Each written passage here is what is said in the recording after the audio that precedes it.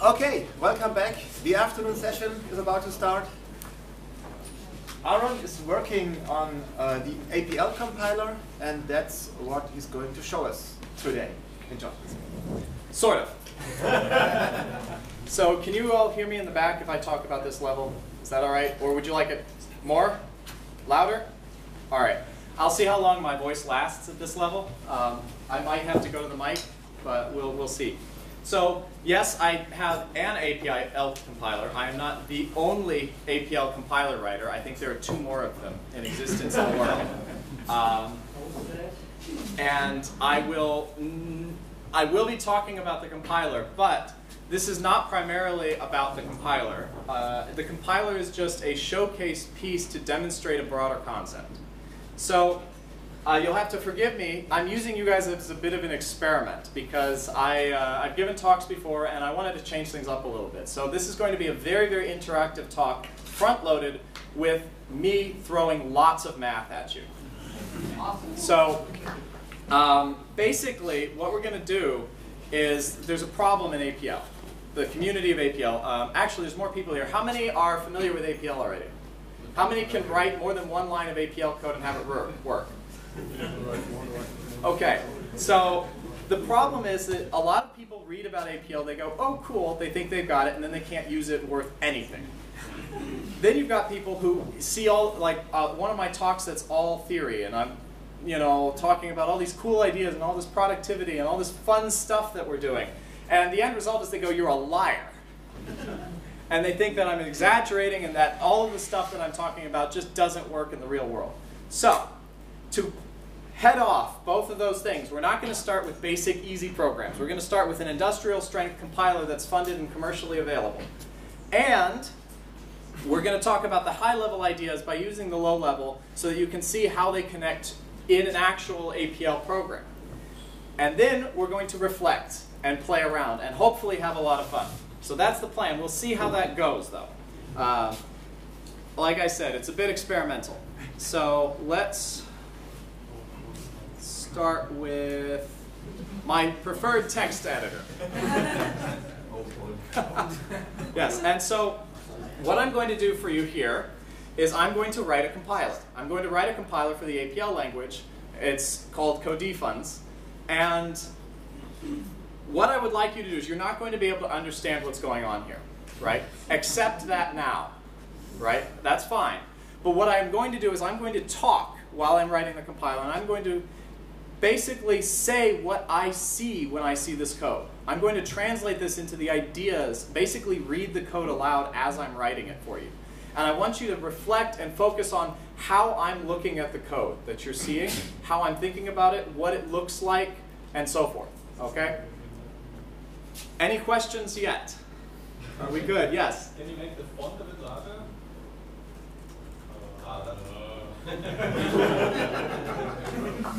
All right. It's just a Zen Buddhism class. I'm sorry? Zen Buddhism class. So, our compiler is a single function. We call it TT. Okay? I'm going to, the results of it, well actually let's talk about the input first, right? So, the input from the parser is going to be an AST combined with a set of exports and a symbol table. Okay. And I happen to have a little convention that my one helper utility that I like to use is an indexing function that helps me do some things. All right, so far so good.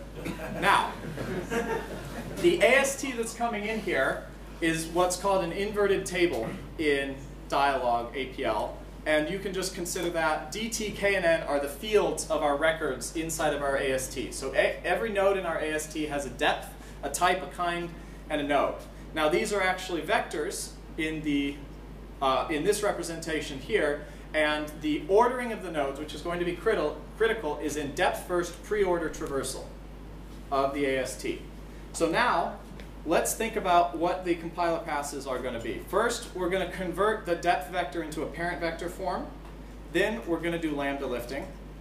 Then we're going to wrap return expressions, because return expressions in the dfunds language are implicit. We're going to wrap all of our statements with an explicit return node which indicates whether or not we're returning from that expression or not, or other sorts of things to do to it. Then we're going to lift complex guards for our if statements. So if our if statements have a complex test, we're going to lift that test to be executed before the if statement, and then the if statement will just work off of a single variable. Then we're going to do some node mangling to edit some of the metadata in certain nodes so that we can know the count of certain nodes before we remove that information from the tree as we're compiling down. Then we're going to flatten our expressions or lift our expressions up. So we're going to take our complex nested expressions and turn them into single statements down in a line, sort of like you would see in assembly language. Then I'm going to compute the slots and the frames. So this is our environment. So defuns is lexically scoped. So I'm going to compute the slot where every variable is given a slot to store its value in, and a frame which indicates what lexical scope that variable belongs to. And then I'm going to compute the exports and anchor the variables. So we're going to do the lexical analysis to extract out, associate the variables with a specific frame and slot, so that when the code generator runs, it doesn't have to do any lookup. It just has to spit out a specific frame and slot. All right, so shall we begin?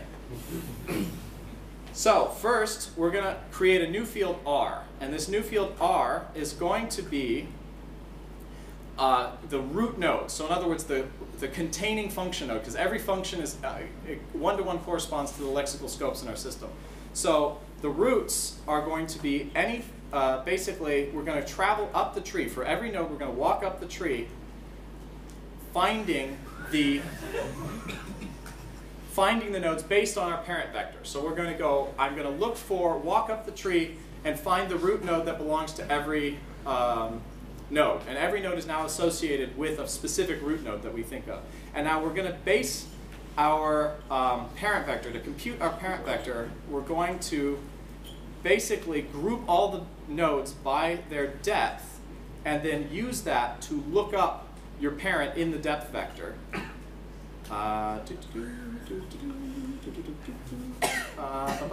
Yes. Grouped by the delta, or our depth vector, assuming at the beginning that all of our nodes are top-level root nodes. Okay. Done. Now.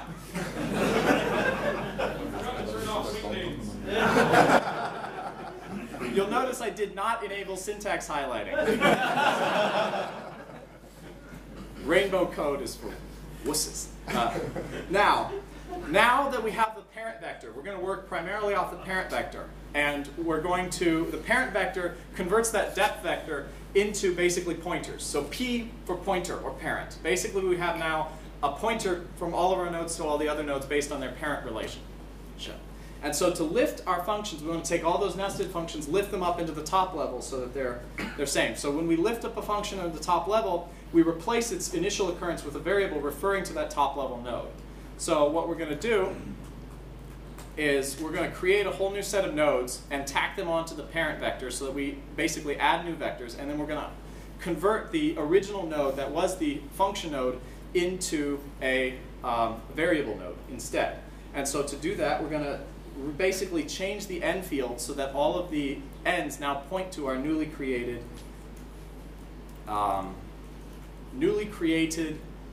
function nodes that we're creating, which is of course just the iota or the count more than the lowest node in our tree.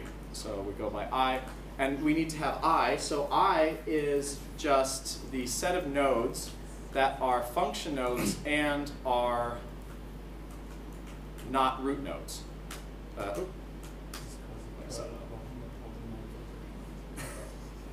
Yes. And so now basically we've extended our parent vector and we've updated our n nodes to contain it. Now we also have to update our t, k, n, and r vectors so that they're all correct. So we're going to add some more stuff to them. So our new nodes are going to be of type 3 subkind 1, and they're going to point at nothing. And we're just going to share our original r value with them. So we duplicate the r value, and we distribute that to all of our nodes. And that gives us the first part of lambda lifting. Now, that's basically all that we need to do, except that now we need to make sure that everything is pointing correctly because we've added things and our pointers have now changed around. So we need to do some pointer recalculation so that our pointers are in the correct space. So let's recalculate the P and R vectors, which are our pointers, based on these new nodes that we've created that are in n sub I. And we're going to basically do a replacement out of those where they're based on the original basically we take iota tally p, which is our substitution vector, and then we insert the new substitutions based on n sub I, and then replace everything in P and R that references that. Now we need to update T and K fields for our original nodes so that they're variables. And to do that, we're just going to do the replacement at the I position, and variables have type 10(1). So now we have lifted lambdas. Who knew lambda lifting was so easy? So now we're going to wrap our expressions. So to wrap our expressions, we have to figure out what expressions are going to be wrapped. And there are two types of things that are going to be wrapped. We have the nodes that we could wrap, which are anything that's not a guard or a function, but that whose immediate parent is in fact a function. Or we have any of the children of the guards, or basically the second position of the children of the guards, which are just the nodes who belong to guards, like so. I'm trying to make sure I kind of do this from memory, but I don't want to make any mistakes, so I'm double checking myself. And so now we need to make space to insert these new nodes that we're going to wrap around because we want to preserve the ordering. So we're going to make new space, and the space is going to be based off of our M, which indicates how much space we need for each node. And we need one extra node space for anything, for all of our wrapped nodes that we're going to wrap. Otherwise, we only need one. Basically, we don't need to add any extra space. So we have two spaces for anything that needs to be wrapped, and one space for anything that doesn't need to have a new thing wrapped in it. And then, of course, at this point, we need to recalculate our pointers again because we've reorganized all of our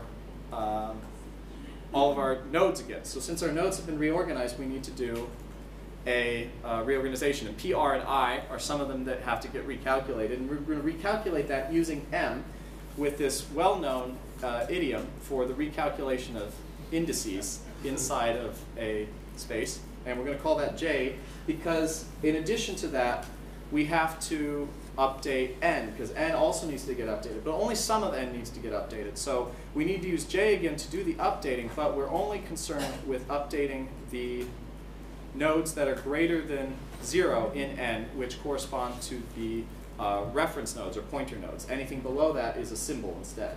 All right, so now we have recalculated our pointers, and now we need to actually do all the updates to the types. And so T and K, which is our types, the type of our wrapped nodes has to get updated. So our wrapped nodes, the nodes that we're going to wrap are in I-1, and so we're going to update those nodes by, the type is going to be an expression type, which is 2, and we're going to base the subkind on whether or not it's a binding and its parent is a function, or actually, sorry, a guard, which is, no, it is a function. Yeah, I'm right, yeah, function. I'm arguing with myself here. Okay, and so basically our kind is going to be a negative value in the case where we have bindings, otherwise it's going to be 0. And this is how we differentiate the different types of bindings that we care about. And of course, our new parents for the old nodes that we're wrapping are just going to be the new nodes that we introduced. All right, so that's wrapping expressions. So let's lift guards now.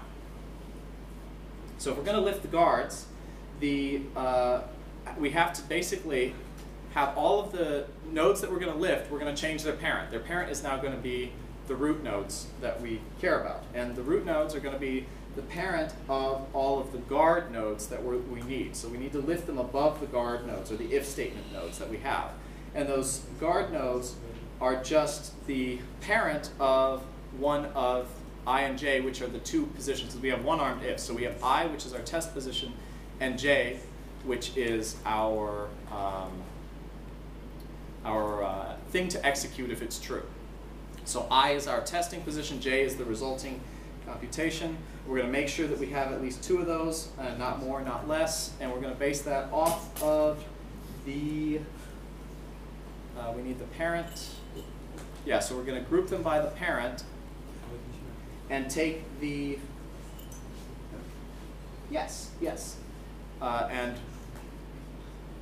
the nodes that we're going to be computing are any nodes which belong inside of a guard position. So that's anyone whose type is a guard.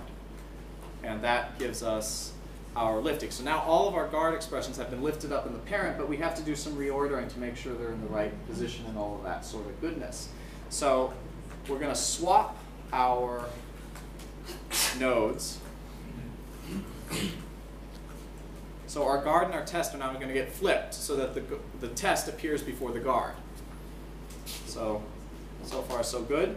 And then after that, we need to make sure that anything that was being pointed needs to get converted. So we have to do the swap on n as well.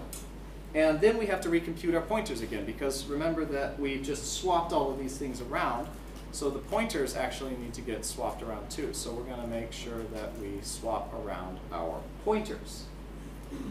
Again, using this technique from above, and now we've lifted our guards. So now our guard tests are all lifted up. We're in good shape. We're moving right along here. So we've written half a compiler. Now, what's next? What are we going to do? We're going to update our counts, and the counts is pretty trivial here. So it's almost not even worth talking about, but I will anyway. So we're going to take a histogram. We're basically going to take the counts of all the nodes that belong to certain types of nodes and compute the histogram of them. And the nodes that we care about are the nodes which belong to expressions of subkind 3. And that is, sorry, hang on, a little OCD moment here.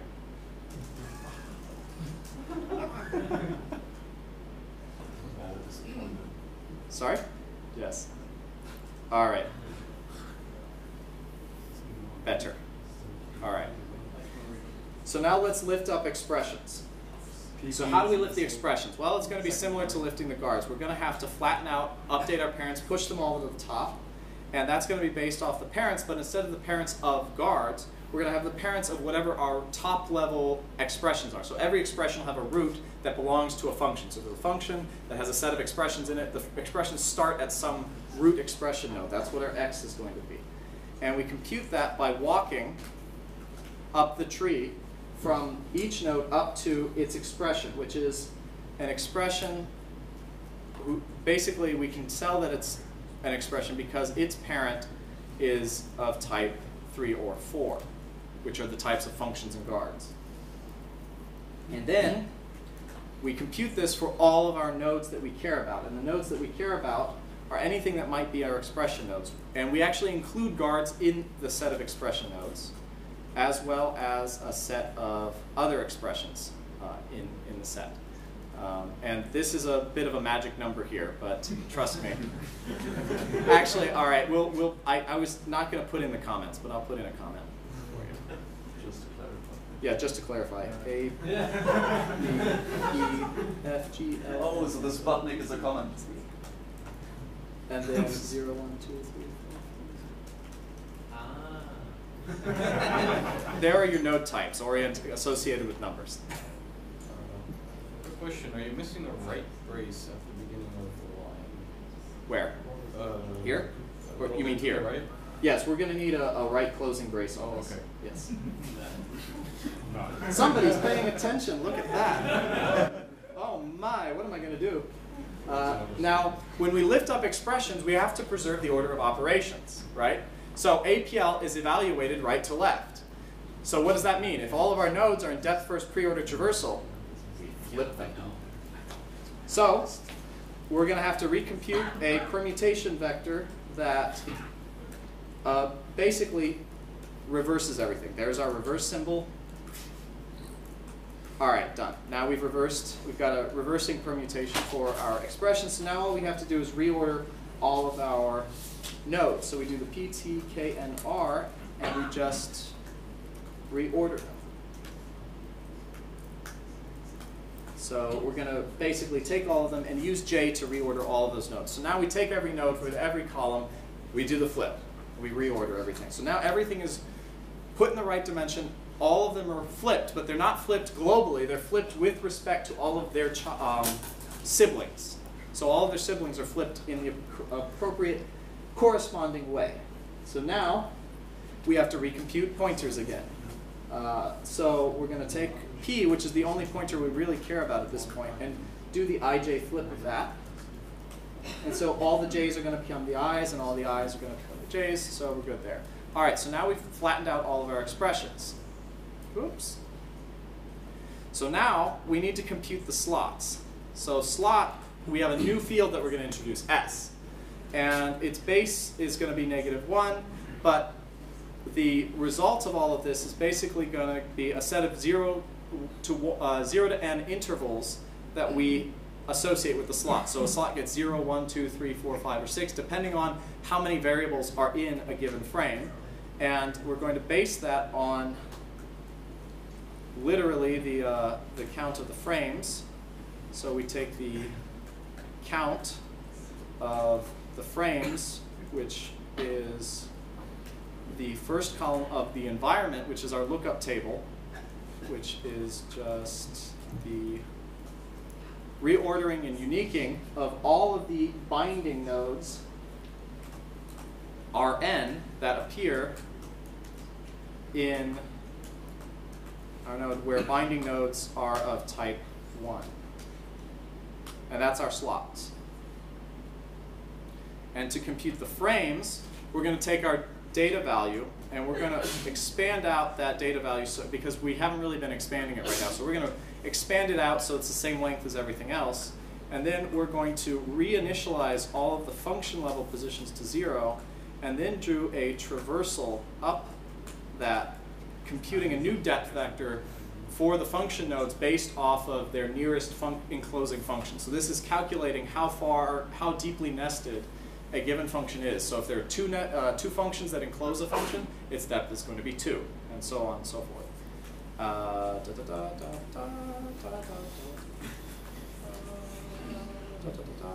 Based on I. Yes. And oops. Et voila. Okay. And then our F field, so our frame, computing which frame you belong to, is just indexing the appropriate E value off of that new depth connection. So now we have frames. I keep trying to save my work. Okay. When you see that, I have an instinct to hit Alt Fs every time I type a line of APL. And so the problem is I keep doing that. And it's causing problems. So now the exports. So which variables are exported out of our system? Well, they are all of the variables who, basically they're names. So we need names that we're going to export. So the name of the exports are in the N field. And those are going to be any of the bindings that are at the top level of the system. So there we go. I did it again. Okay. Now we can compute the final part, which is computing the lexical scope. So let's go ahead and do that. We just need to get all of the variable nodes, which are of type 10, and anything that hasn't been resolved already, which is going to be anything that's less than -4. And you may wonder, -4? Why -4? It's because there are 4 implicit arguments that are implicitly named inside of the system that we don't resolve. Yes, obviously. That's what Obviously. And so then we're going to have a little temporary, which is going to store the names of the variables and the bindings. And actually, we're going to call the names of the variables and the bindings together y. And then we're going to figure out what the names of the bindings are. So we're going to convert the names of the bindings from names into their appropriate slot. So a binding no longer binds to a name, now it binds to a specific slot in the frame. And we do that by looking up its appropriate slot inside of the environment based on Rn. And then we need to compute. We're going to start by assuming, this is our assumption here, that all of our lookup variables are unbound. In other words, we haven't found anything yet. So we're going to start there. And then we're going to go through this process of a lookup, and we're going to try to look up all of the variables, and we're going to just basically do a little bit of an iteration by looking up all the variables in a specific frame, and then if we can't find them in that frame, we're going to bump up to the next parent frame and continue from there, where we look up in the frame and we compute x at 1 of the r I at 0. And I really should find a I've been trying to think of how I describe that thing. I don't have a good natural English language. It's kind of just there for me. So it's just like the whole thing says,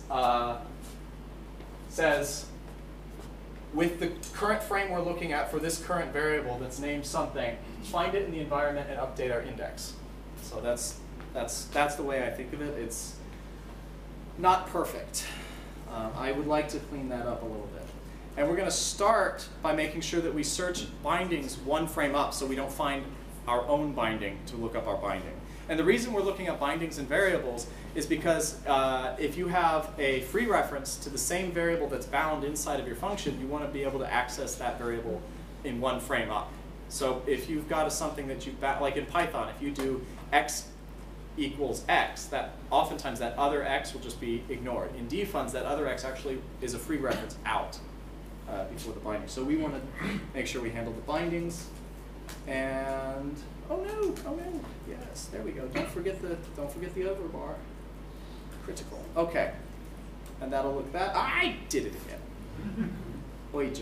Okay, and now we're just going to update this using our newly recomputed index value, and make sure to store those in the y in our y. So remember, y is the locations of our variables and our bindings, and we're going to start with -1, which is how we're going to refer to things that are unbound or irrelevantly bound, and we're going to base that off of p or r, wherever.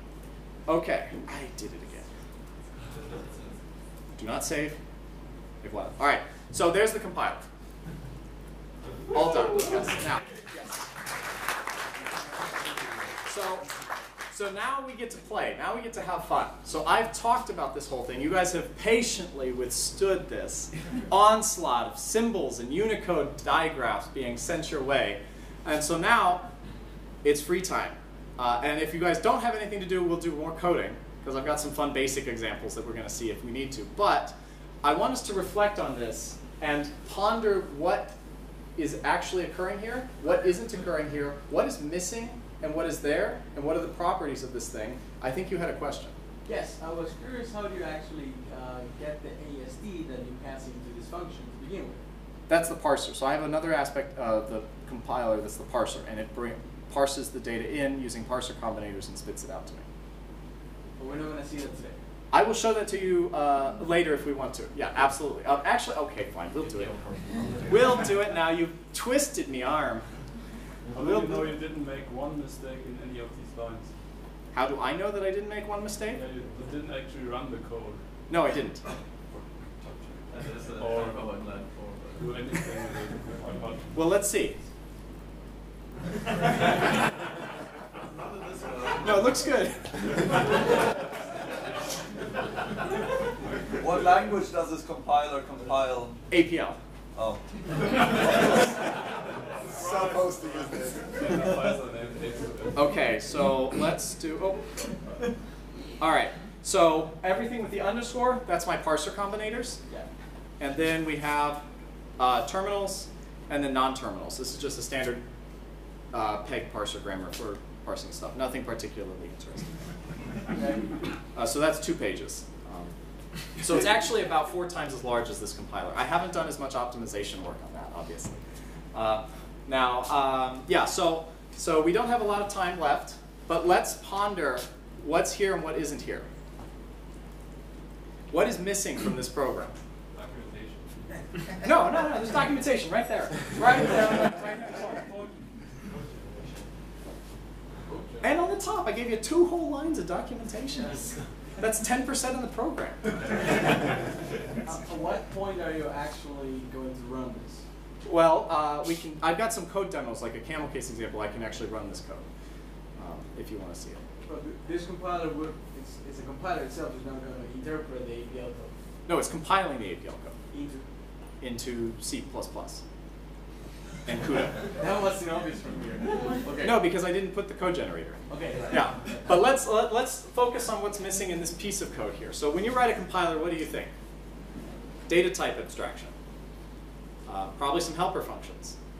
Recursion, pattern matching, branching, visitor pattern, if statements, loops, any of those. None of that is here. There's no helper functions, especially no named helper functions. There's no if statements. There's no explicit looping. There's nothing up there. All we have is function composition, basically. Yeah, we have function composition, and that's what the compiler is made out of. So now I have to put a disclaimer on here, right? I'm going to make lots of bold statements that come off as prescriptivist, and it's prescriptivist because I'm in my world. And I prefer it that way because it's a lot more interesting if you can make prescriptivist statements instead of descriptivist statements. Additionally, not all APLers do it this way. I am pushing the extremes of what can be done with APL. That's why it's research. But yeah. So additionally, notice that we've done no data type abstraction in the sense of what Haskellers would consider data type abstraction, right? But we get some benefits for this. We can calculate almost to the exact bit how much our AST is going to use. So now think back to any tree that you've written in your program. Do you know exactly how many bytes it's using in the memory system? Let's think about asymptotic complexity. We can mechanically derive the asymptotic complexity of this program. Not just it's easy to figure out, but a computer could figure out the complexity of this program using basic big O notation algebra without any difficulty whatsoever. In addition to that, Neumann in functional comp said about his slides, well, maintaining this code is pretty silly because it all fits on one slide. So I would argue this is trivially maintainable code, according to Neumann. Not true, obviously, but it's fun to think about. Yes? Can you talk a bit about how strongly this is coupled? Like, for example, if you, maybe you've already done this, I wouldn't know, but if you want to thread something like errors throughout this, throughout what you've just written, like how easy would it be to say, oh, so the lowest level function in here should actually refer like a pair of things? So 2 points on that. A, you're making a cardinal sin of writing good APL characters, thinking that you're going to thread silly engineering abstractions into the system and ruin everything. But also, this code is designed to eliminate as much boilerplate as possible and to bring out the core ideas of a compiler as strongly as possible. And that means that every single change you make to the system is a system-level, architectural level change. There's just no boilerplate left. Or there is. There's some boilerplate in here that irks me. And I'm working to get rid of it. But this is the best I've been able to do so far. And so, yes. And actually, I should show that before we run out of time. This is following a set of patterns. So Iverson's design principles for the way a good language should work followed these set of things. It should be ease of solution expression. It should have suggestivity, all these other things. But those are really, really abstract. And they don't really help a computer scientist in today's world because it doesn't explain why APL is so confusing to some people to look at. So what I did is I came up with 8 patterns and anti-patterns of what good APL looks like versus what good mainstream programming looks like. And on the right, you'll recognize all of the good warm fuzzy things you've been taught to do throughout all of your programming time, right? Use good variable names, right? Write clear, verbose code. Make sure that make sure your functions are readable. Make use of abstractions and make sure you build up the right abstractions so you can use your system. You know, leverage libraries so you can do stuff. Avoid code duplication. Use your control flow to communicate things through the program. You know, all of this stuff. All of these things are things that if you do this in APL, you're making your APL code harder to work with, harder to read, worse. So instead, we do the other things. And I've given a talk on this before, so you can go see that talk if you want to see what it's all about. But basically, things like threading error conditions through might be a good idea sometimes, depending on the thing, but oftentimes it's completely unnecessary and undesirable, depending on where you're inserting those. If it's the end user that needs to deal with errors, okay, yeah. But if you're inside of your system and you need to deal with the errors, no. Like, that's needless code load. Similar to why data type abstractions and static type systems are needless code load. But no, yeah, so another question. Yeah, I think my question is always, why don't more people program APL then? Because they're computer scientists. If you're not a computer scientist, there are a lot of people programming APL. That would be more of an evolutionary question. Yeah, so there were a few things that happened. One, in the 90s, OOP took over. We failed to capitalize on the microcomputer wave. We were all still on the mainframe, and we lost a ton of ground in that space. Two, until parallel computing became really popular, the fact that this program right here is data parallel by construction and is designed to self-host itself on a GPU. So all of this is data parallel, right? It's already parallel. You don't have to do anything to make this parallel and make it run on a GPU, right? It's already been designed from the ground up to run on a GPU. That stuff wasn't as valuable back in the 90s, and so people didn't think about that kind of stuff. Additionally, how many of you think you could make, if somebody gave you this piece of code and said, here's what we want to you to maintain, and you'd never seen any APL code, but you're familiar with Haskell and Scheme and SML, you are a hardcore expert level programmer doing this stuff for 20 years, what would you say if you saw this? What am I looking at? Yeah, and so the problem is, if you're not familiar with how this stuff works, it's very front heavy in terms of what you have to learn before you feel confident in it. So that most programming languages have an easy learning curve. APL starts with a heavy, scary wall that quickly tapers off. So you have to get over that initial hump before you can start doing things. Or before you can start feeling confident. And it's the feelings that matter, unfortunately. If you hadn't, I mean, just to say that, if there weren't PHP as a programming language, you know, yeah, there wouldn't probably be any programmers around, right? Potentially. Well, actually, no, I disagree with that. Okay. I disagree with that. We'll have to take that offline, but yeah. But the problem is people are not taught to do this kind of program, right? So you don't have anything to build yourself up on, right? Computer science still matters when you do this programming, but only after you've internalized a different way of thinking. You'll notice when I thought about this stuff, I wasn't thinking about what the core APL operations were. I was thinking about what those core operations were mapped to in the domain that I was thinking of, the trees, right? But I didn't do that using abstraction. I did that by remapping my mind so that all of these symbols mean something different to me in this domain. So there's no abstraction here that's creating that domain thing. But this is, in essence, my DSL for programming trees. It's just that I didn't have to do anything to get the DSL. Yes? How do I start learning APL so I can... My blog has a page.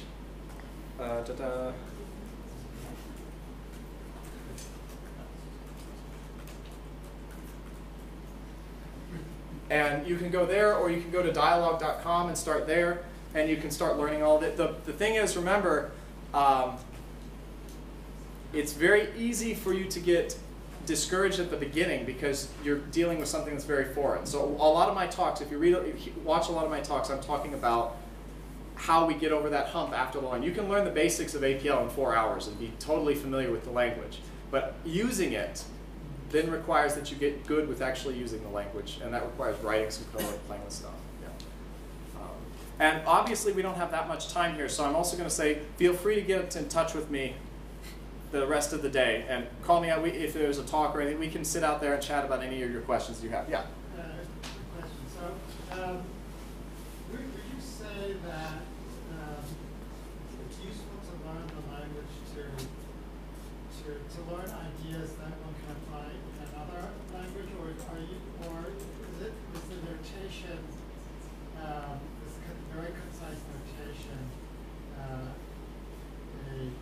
quintessential feature language? That's an excellent, insightful question. And I would have to say, unfortunately, in my experience, a significant reason APL is so good at doing what it is because of the syntax.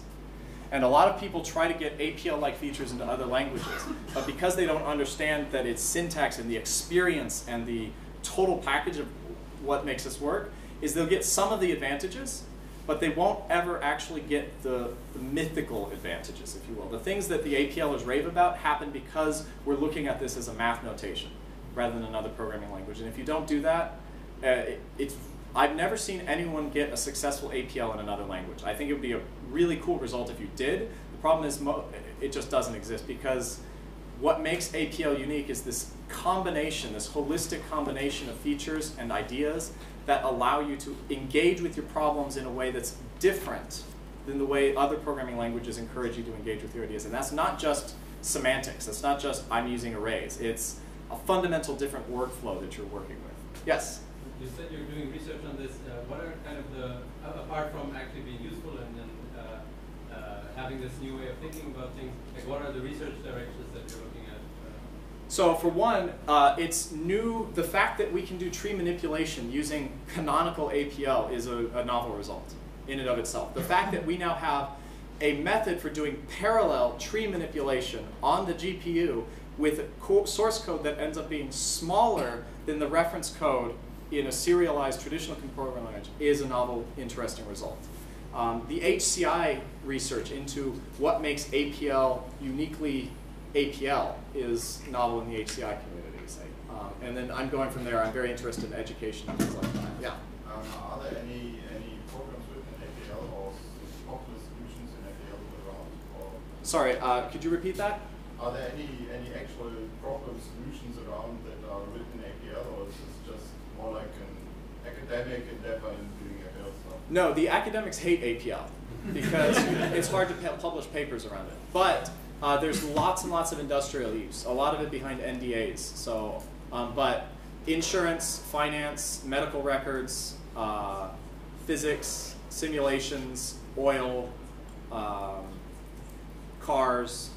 And as kind of an often follow-up to this question, are those mostly legacy solutions like many of the solutions within the banking sector in something like Prolo? Or is it like actually currently developed stuff? They're currently being developed, actively refined, added to new feature set, but a lot of them are very, very old. Yeah. But there is new development happening as well. The difference is that a lot of people don't do new development because they don't even know APL is still a thing. Yes? Do you have any advice on determining if the initial cost of entry is worth it for someone? I'm biased there, you know. Yes, of course. I mean, I think it fundamentally is worth it, but it does depend a lot on how suitable like Dialog APL would be to solving your actual problems. If it's anything to do with computation, data analytics, anything like that, the investment can be really, really valuable. The problem is you have to be willing to actually spend some time seriously considering it. You can't just, oh, we're just going to do the same thing we did in a new language. This is it's like switching from waterfall to agile. This is a fundamentally different way to engage with software. And so it's worth it. How worth it depends on your exact program space. I've never found a space where it wouldn't theoretically be worth it if people felt that it was. There's one space where it's not, and that is where you're so close to the margins on profitability that you can't afford to learn or change anything.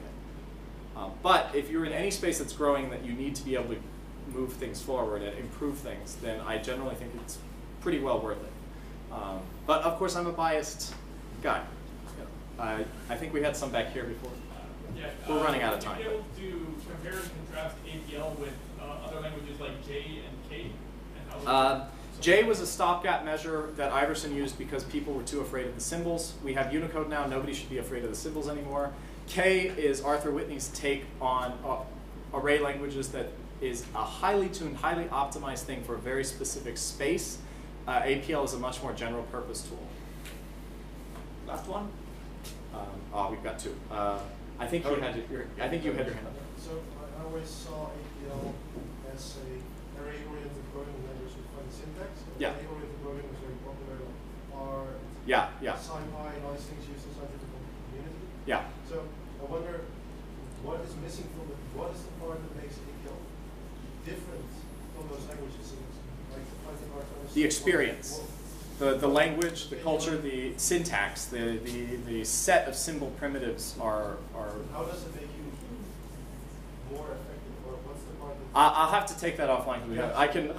We can do a little mini session out here at the sofas and discuss that one question, because that's a critical question. I've got some other talks on that too. I also included the camel case benchmark. I open challenge to anybody if they can come up with faster benchmarks for camel case. And this is the interpreter. And this is 2 versions of camel casing in the interpreter, and then with the compiler running on the GPU. And the code is this function here.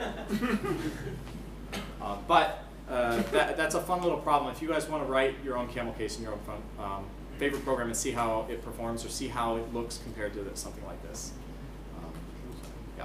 So anyways, I think he's going to kick me out now. Take extra 2 minutes. Sorry? Take an extra 2 minutes of my time. Okay, we have permission. All right, yes. Is Dialog APL, is that a commercial product? Yes, but they're very open source friendly if you want to say. Yeah. My compiler is AGPL dual licensed with a commercial license option. You mentioned that you issue control structures for something like data flow in a sense. Yes. Are there ways of bringing APL to more of a distributed cluster-like setting for bigger data sets? Yes. In addition to GPU dispatch, you get what are called isolates in a Dialog APL, which allows you to spawn a number of APL sessions on remote machines and then do parallel dispatch across all the machines. And then we have a more or less plug-and-play system for microservices and like lightweight in the cloud microservices based off of stuff like that. So you can just put it all together. And then we've got a web server and all that other things. The camel case benchmarks, here are 4 different ways of doing camel case in APL, which we benchmarked and played with at the last conference that I attended. And we, I guess I should show you what it does. So if we have something like this, and we do camel set on it, it camel cases it. And we're really, really fast at that. So a 32 megabyte camel case gets done in the interpreter with the slow stuff in like, what is that? I hate my E notation. 59 milliseconds, I think. Yeah, 59 milliseconds. And in the GPU, it's even faster. And then if you get up to a gigabyte, that slower one actually turns out to be faster. Yeah. Any other questions or? That was 2 minutes, though. Yeah, that was 2 minutes.